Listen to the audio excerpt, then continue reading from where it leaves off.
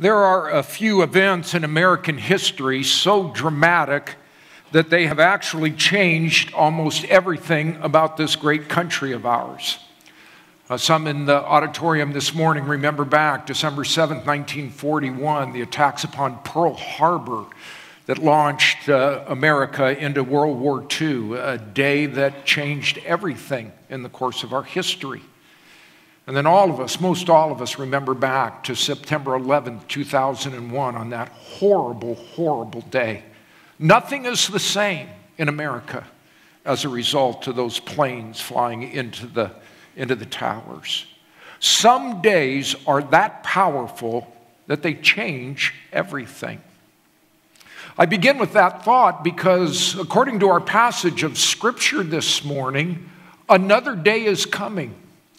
A day so powerful in its impact that it changes not only our country, but every country in the world. You say, what day and what event are you talking about? Well, let's find out together. If you have your Bibles with you, and I hope you do, open please to Matthew chapter 24. As we continue our series, What Does the Future Hold? Looking this morning at the future's turning point. Matthew chapter 24. If you didn't bring your own Bible but want to read along, there's an extra one right there in the pew in front of you there, page numbers up on the screen. Here's the historic context. If you remember back, Jesus in Matthew chapters 24 and 25 is answering three questions asked of him by his first followers. Last weekend we saw in verses 4 through 14, he answered the question, is there a sign that will show us when the end of the age is going to occur? And Jesus said that there will be wars and rumors of war.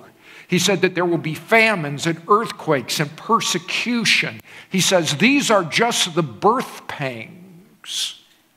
When you see these things like contractions of a woman in labor, they'll start mild and infrequent. But when they get closer to the end, they will intensify into waves of painful contractions until the child is born. Jesus says, the end of the age, you're going to see these things coming. But there will be one event in the future that will signal it's time for those contractions to go into overdrive. Jesus told us what that event was, Matthew chapter 24 and verse 15. See it with me? Here's the one key event that's the turning point for the future period of history. Jesus said, verse 15, therefore, when you see the abomination of desolations, which was spoken of through Daniel the prophet, standing in the holy place, let the reader understand. Now stop there for just a moment. That's as far as we're going to go this morning. What event is Jesus talking about? Well, let's dig in first and look at the biblical description. It's called the abomination of desolation. The word abomination refers to something that is detestable, something that is repugnant. It's used in Revelation chapter 17 of gross immorality, of pagan idolatry. So it's describing something that's not only gross, but something repulsive.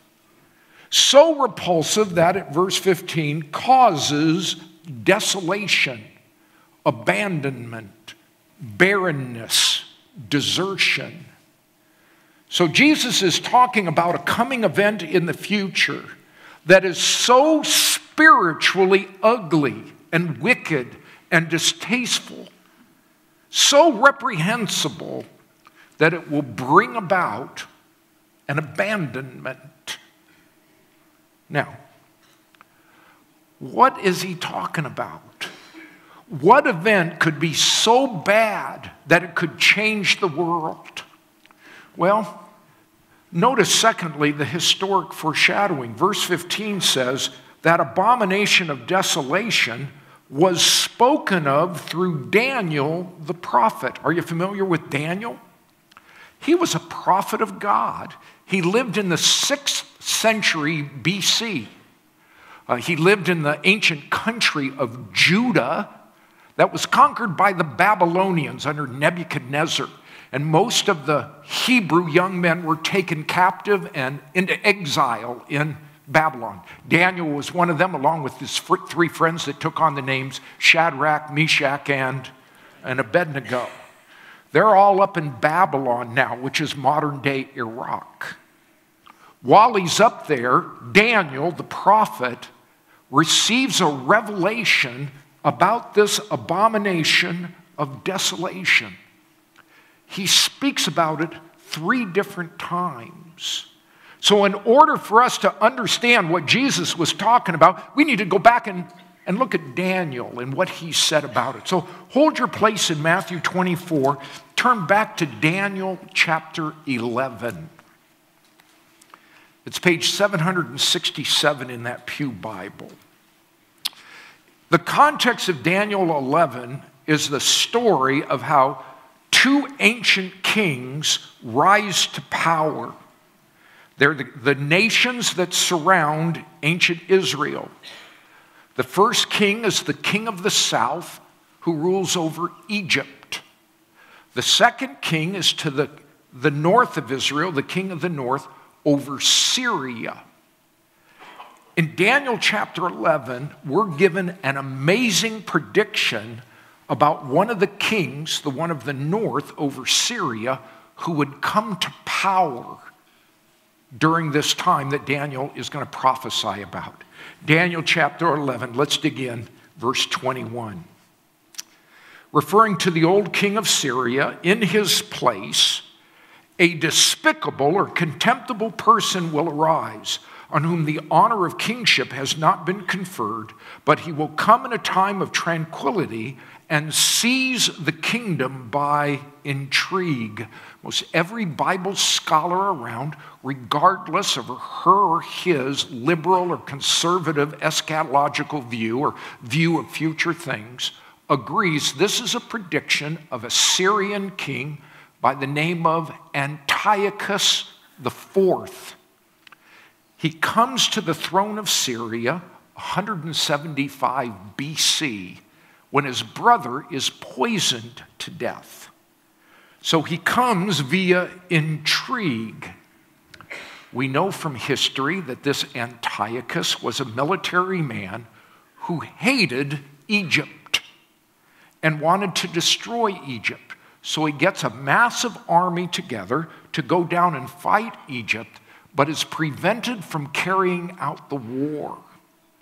In frustration then, he turns around to go back home to Syria, but he passes through Israel and pours out his frustration on the Hebrew people.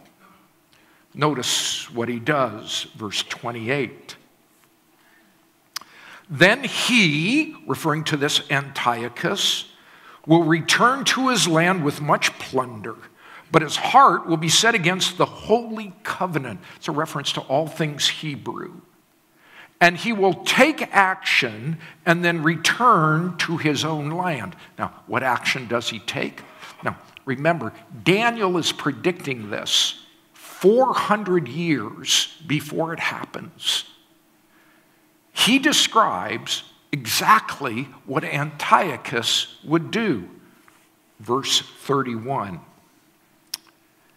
His forces from him, Antiochus, will arise, desecrate the sanctuary fortress, and do away with the regular sacrifice. And they will set up the, what? Abomination of desolation. What did this man do? The Bible doesn't tell us. But there are 2 historic books, 1st and 2nd Maccabees, that are recorded in what is known as the Apocrypha, that explain it. Antiochus comes into Israel pretending to want peace.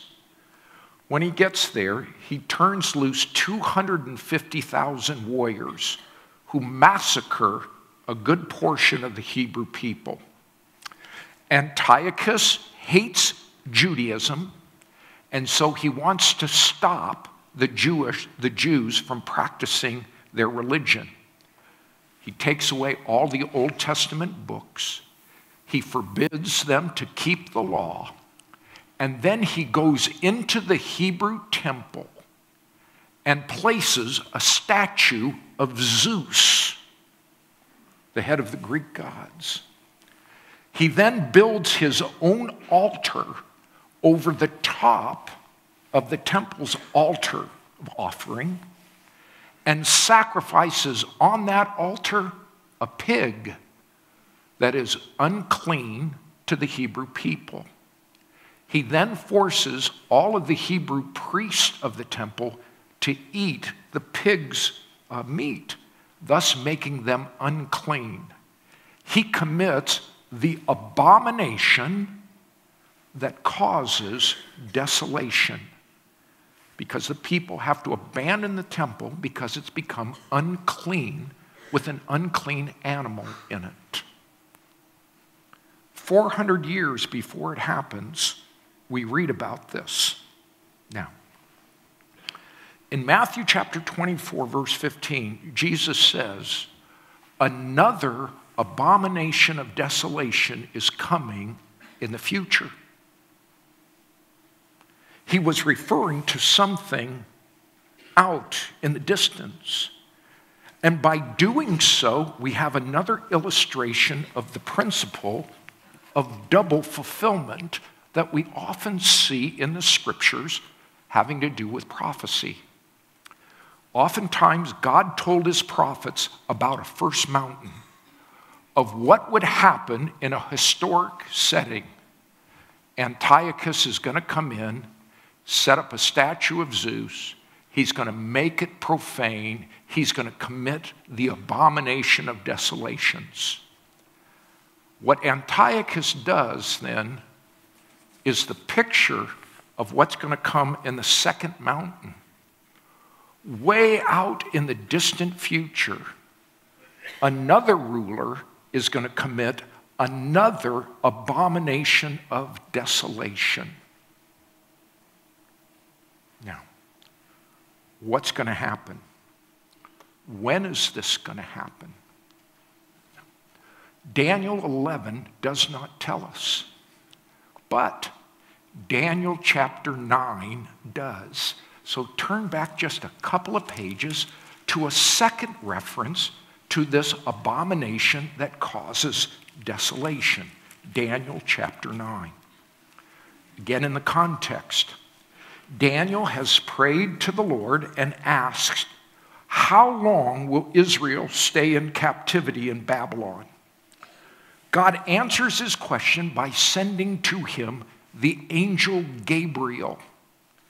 Gabriel tells him in chapter 9, it'll be 70 years that you'll be there.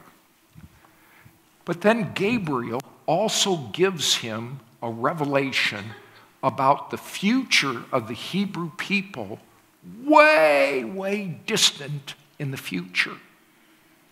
And he explains that second mountain. Notice Daniel chapter 9, verse 24, one of the most important prophetic passages in the Bible. Here's what Daniel was given, verse 24.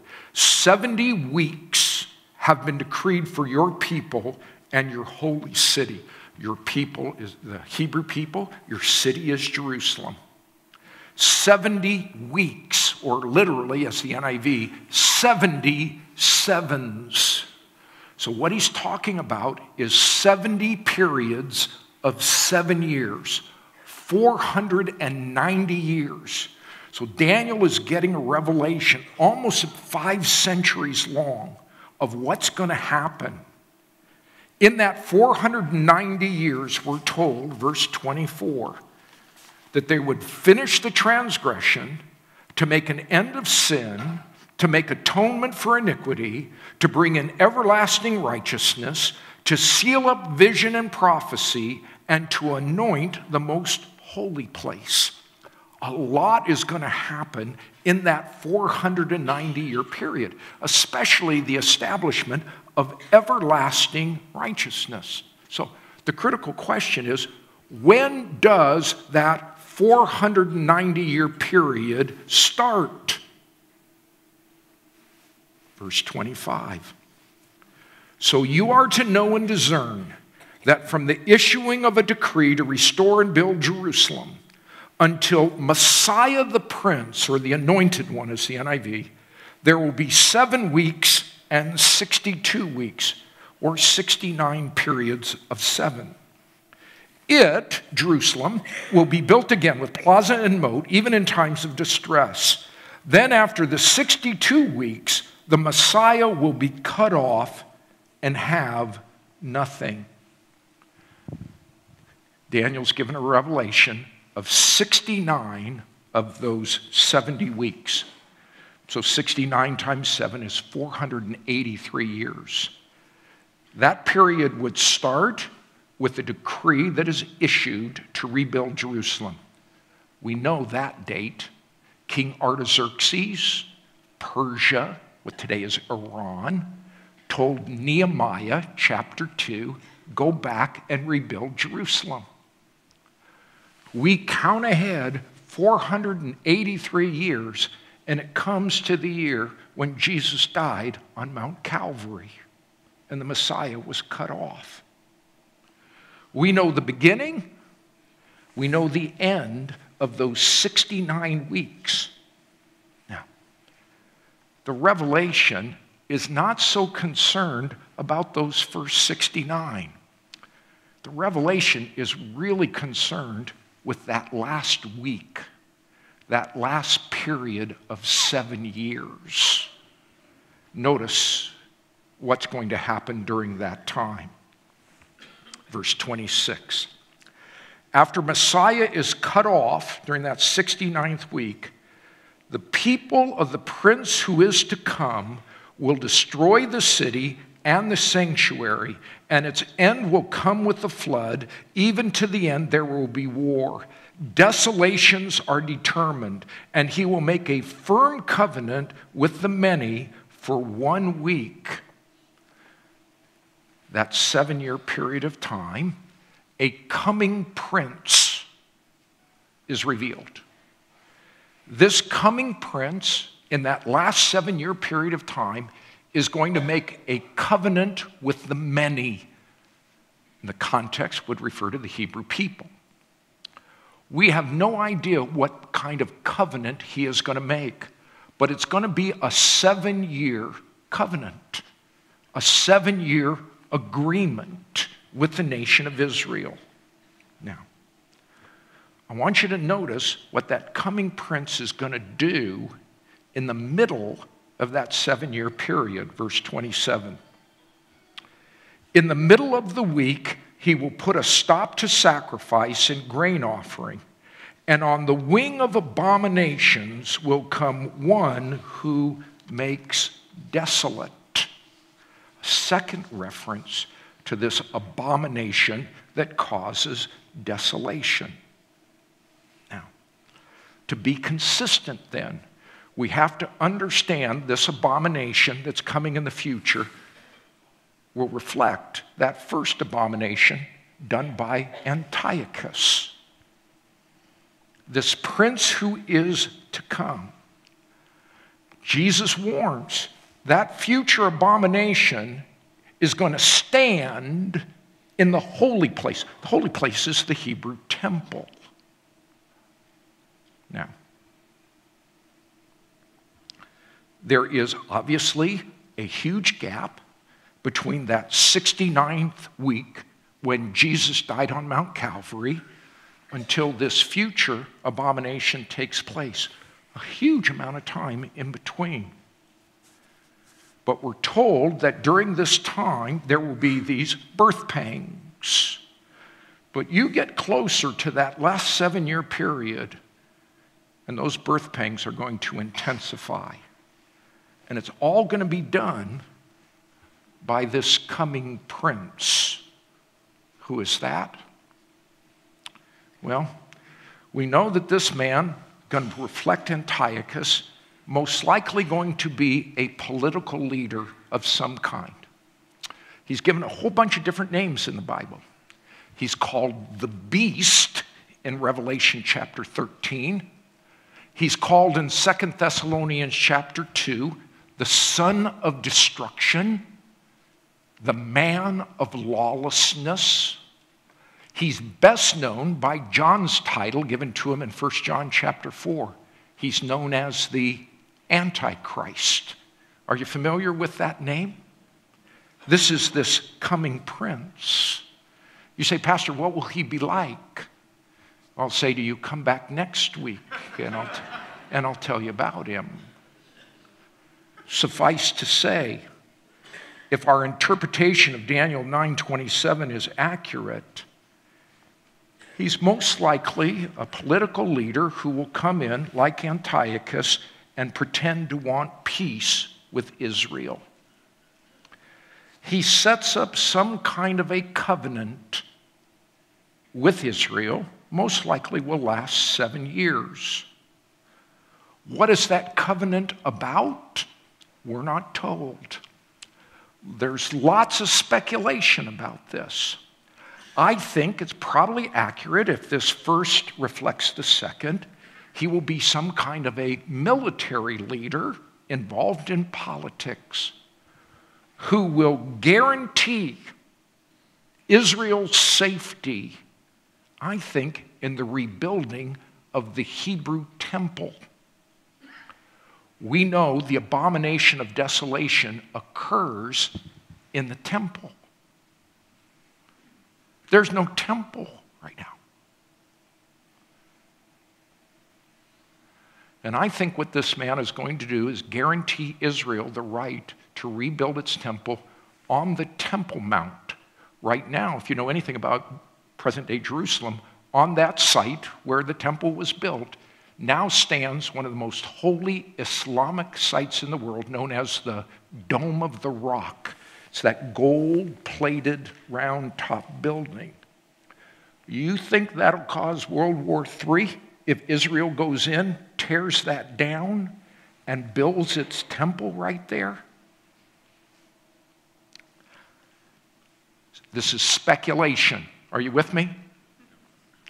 I think he's going to guarantee their peace that allows them to rebuild their temple. But then, like Antiochus did, in the middle of that 7-year covenant, he is going to do something so spiritually repugnant, so repulsive, so wicked, it's called the abomination of desolation. What is he going to do? Paul tells us in 2 Thessalonians chapter 2.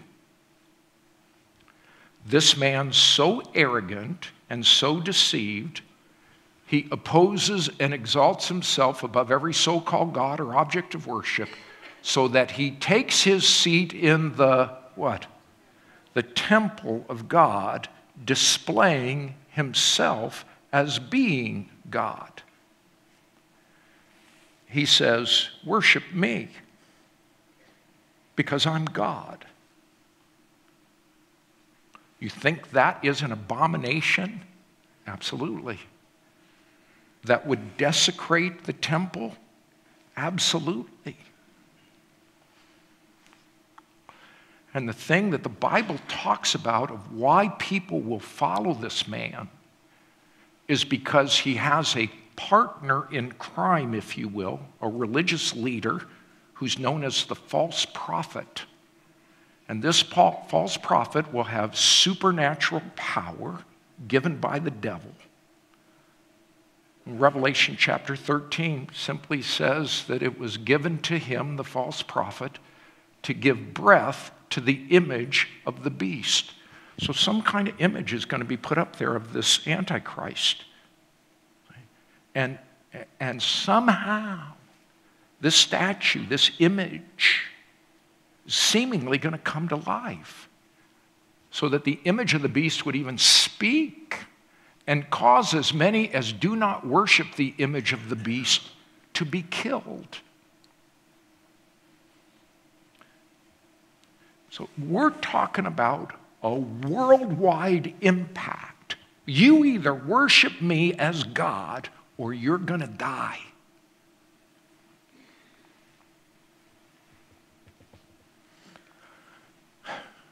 Jesus says, when you see that, and Lord willing, we'll talk about this in a couple weeks.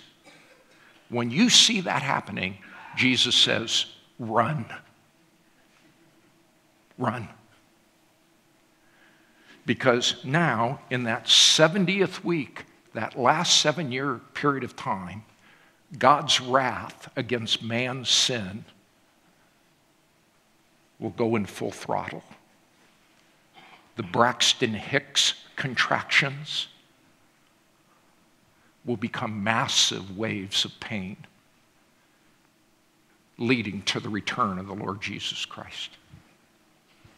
Now, this 7-year period of time is so horrible. Jesus said down in verse 22, unless those days had been cut short, no life would have been saved. We're talking worldwide destruction. Now,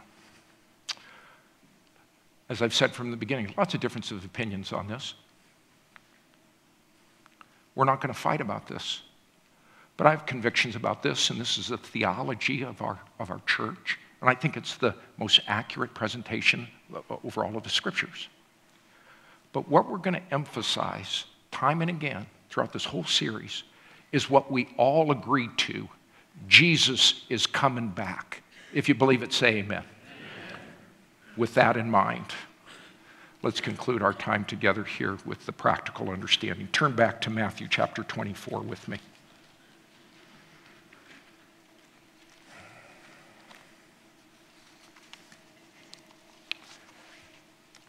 Verse 15.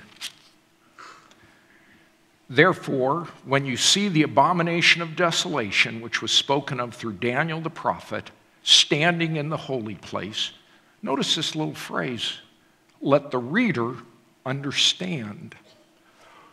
We don't know whether Jesus spoke those words himself. I don't know if you have a red letter edition of the Bible that puts Jesus' words in red, whether that is in the red or not.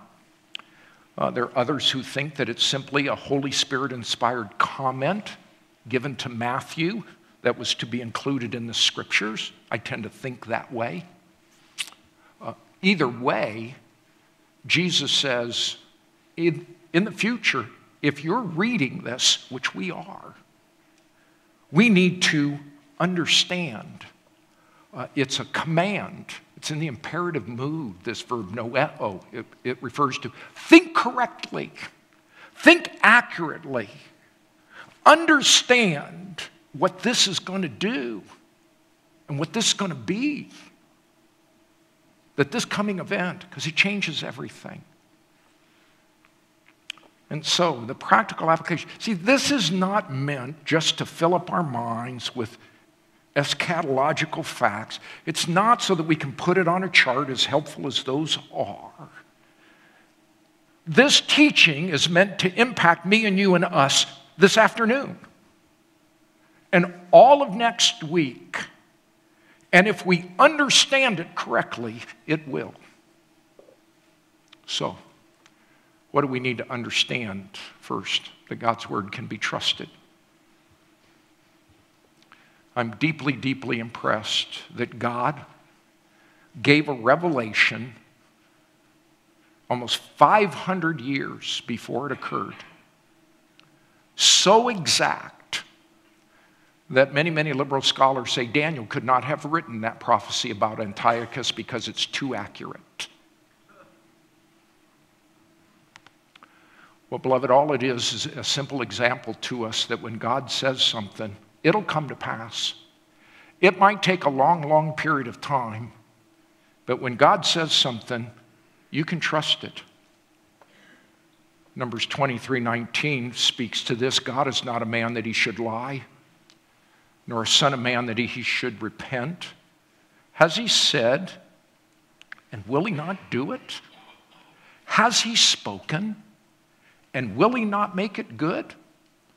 Of course he will. He doesn't lie.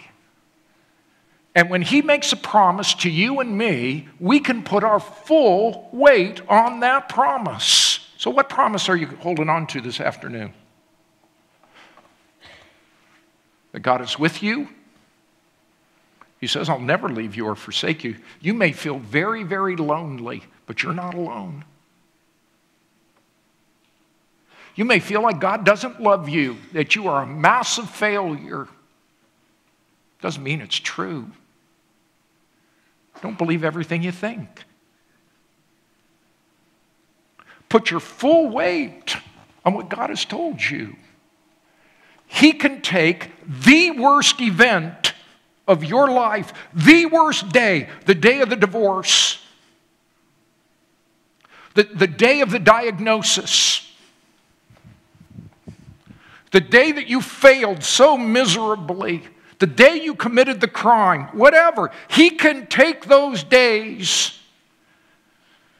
and as terrible as they are individually, he can actually use it to accomplish something good and positive.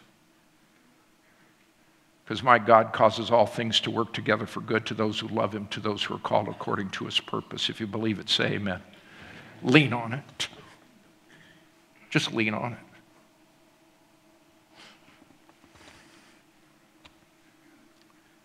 Understand that God's word can be trusted. Secondly, understand that God's saints should be encouraged. This study is meant to encourage you and me that life is going to get better in the future. But not here, up there. There are tons of things that discourage us in this life. A relationship that struggles. Kids that abandon the Lord. Grandkids that get upside down. Parents that get old and turn into different people, and their personalities change and they become stubborn and angry. And anybody know what I'm talking about? We try and diet and we get discouraged. I mean, it's just part of life. And when bad things happen to us, we cry because we're human. But this whole study of prophecy and what we understand about what's coming is meant to be an encouragement to you and to me. This place is not our eternal destiny. The Apostle Paul in 1 Thessalonians chapter 5, God has not destined us for wrath, but for obtaining salvation through our Lord Jesus Christ, who died for us, so that whether we are awake or asleep, when he comes back, we will live together with him. Beloved, you're going to heaven if you know the Lord Jesus Christ. And your present may look really bad right now. Your future looks glorious. And he's coming back to get us.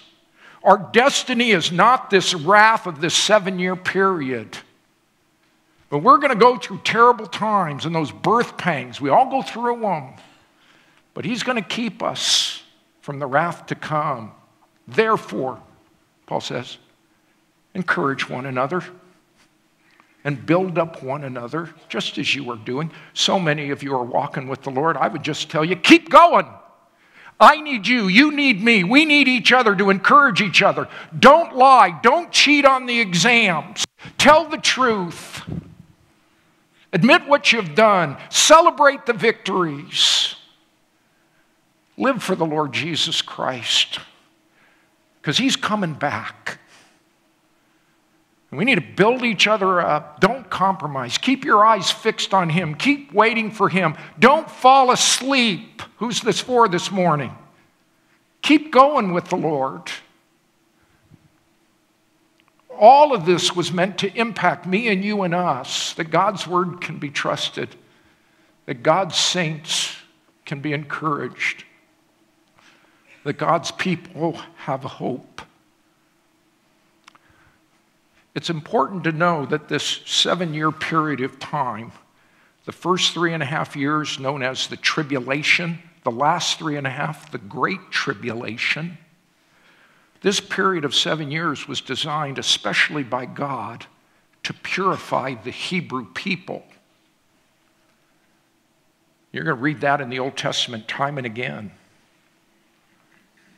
And during that 7-year period of time, as God's wrath is poured out, there are many, many Hebrew people who are going to trust in the Lord with all their hearts. But it's going to be a terrible, terrible time. It's described in Jeremiah chapter 30 and verse 7. Alas, for that day is great. There is none like it. And it is the time of Jacob's distress. That 7-year period often called the time of Jacob's trouble or Jacob's distress. But he'll be safe from it. God's going to work in the Hebrew people. Daniel had a similar revelation of this, chapter 12 and verse 1. Now at that time, Michael, the archangel, the great prince who stands guard over the sons of your people, will arise, and there will be a time of distress such as never occurred since there was a nation until that time.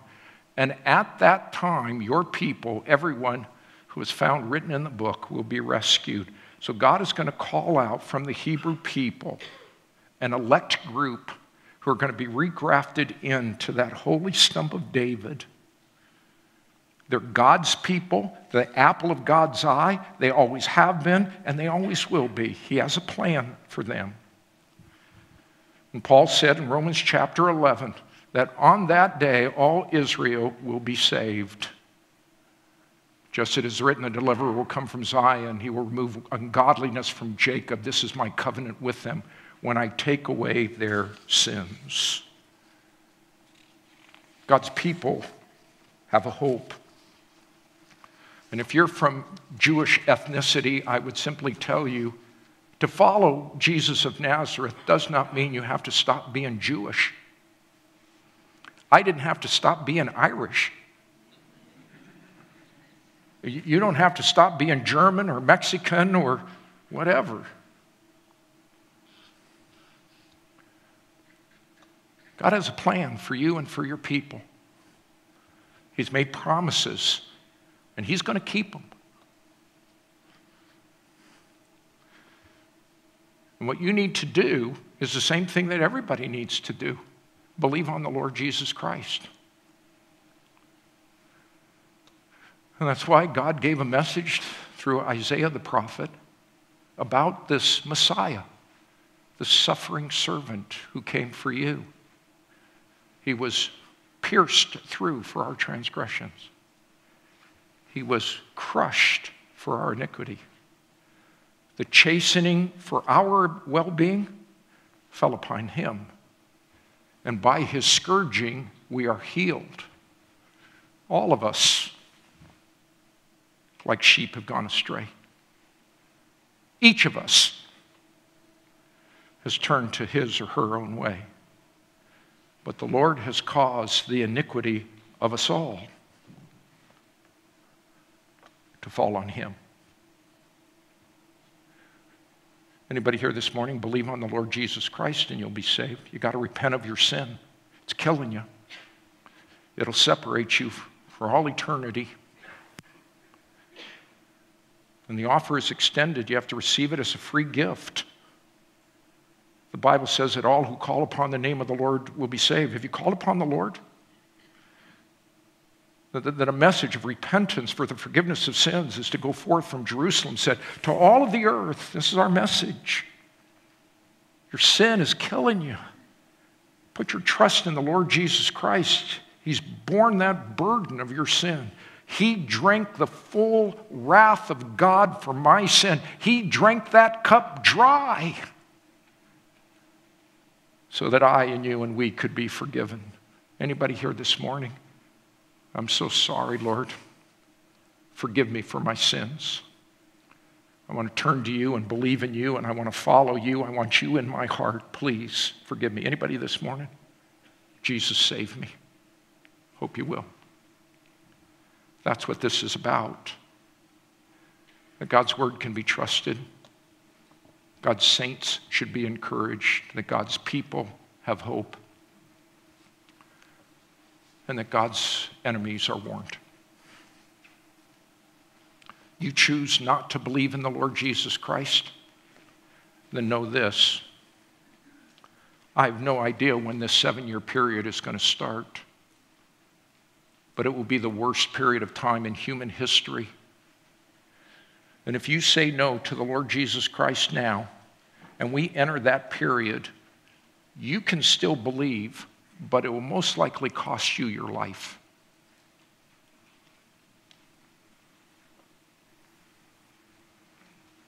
And that's why we get so much pleading throughout the scriptures, especially from the great apostle of the Gentiles. 2 Corinthians 6:2, Paul said, behold, now is the acceptable time. Behold, now is the day of salvation. I pray that you won't leave this place without making up your mind. You don't want to go through that time. So believe on the Lord Jesus Christ and you'll be saved. I hope you will.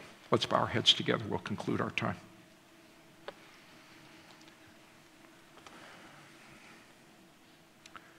All right, everybody take a really deep breath together. There's been a lot here. Clean hands and pure hearts. No idols. My biggest idol is me. Wanting to climb on that throne each and every day. I'm sorry, Lord, forgive me. Forgive us. Pray that you would continue to speak to your people and that you would call us to live in purity and in truth. Oh, help me, Lord, to be ready. Help us this day and this week, should you return. So, to that end, we'll leave this with you. Anybody this morning, Jesus, save me. You call out to the Lord. The Bible says that as many as received him, to them he gave the right to become children of God, even to those who believe in his name. Receive that gift. Jesus, I want that. Forgive me, I'm sorry. You come on down here afterwards, I'll give you a Bible. Don't be afraid. Lord, continue to speak. We entrust this word to you. In Jesus' name we pray. Amen.